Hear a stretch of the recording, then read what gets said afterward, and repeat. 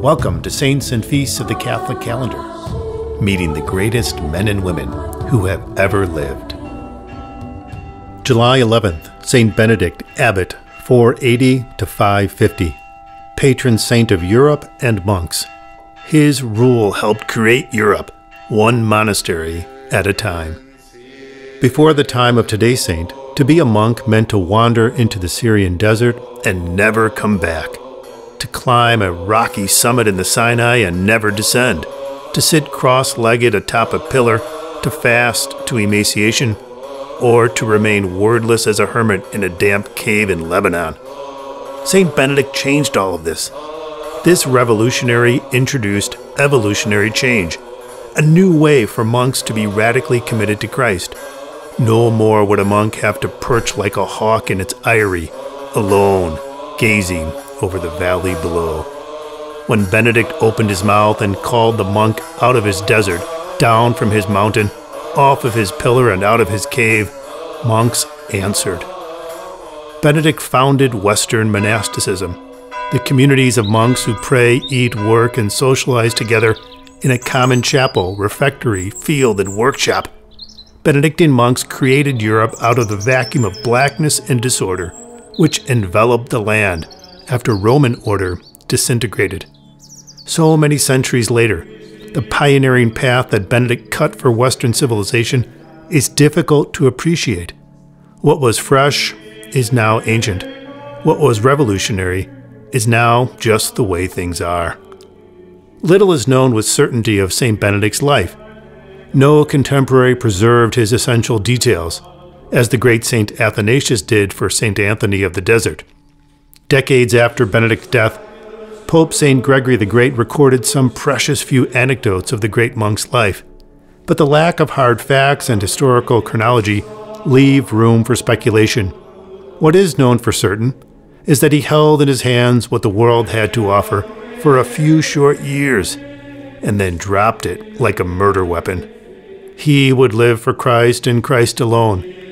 He joined a primitive community of consecrated men for several years, but departed after some unspecified intrigues to form his own small monasteries.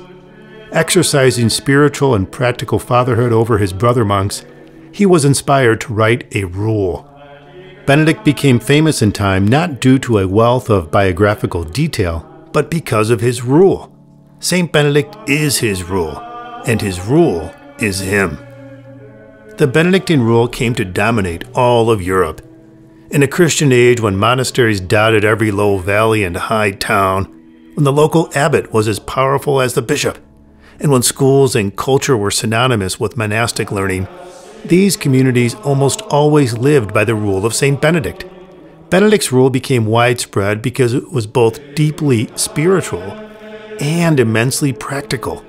It demanded uncompromising dedication to work and prayer, but held individual and community goods in a careful balance. A Benedictine monastery was not just a place for penance or asceticism, but a family. It was a finely tuned orchestra, with the abbot waving his wand at the front, eliciting from the monks' individual gifts a common harmony to soothe God and correctly order nature itself.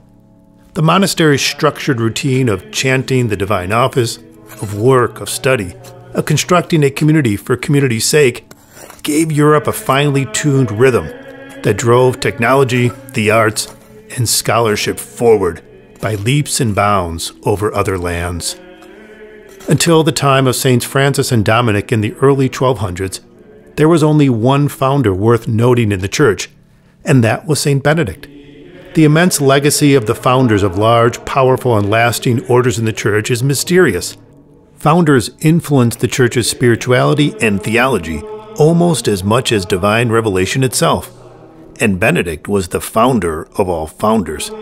St. Augustine of Hippo, Benedict's only serious competition for the greatest saint of the first millennium, also left a widely adopted rule, but it never produced the unified and practical communities which Benedict's rule generated.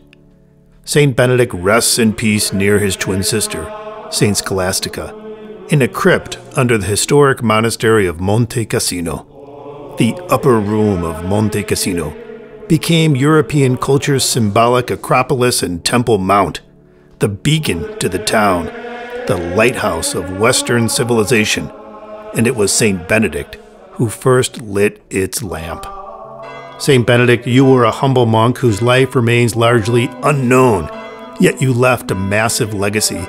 Help each Christian in his home, church, and workplace to labor from the shadows to create light, to be the unseen cause behind great effects, and to light lamps that guide others through the darkness. Amen.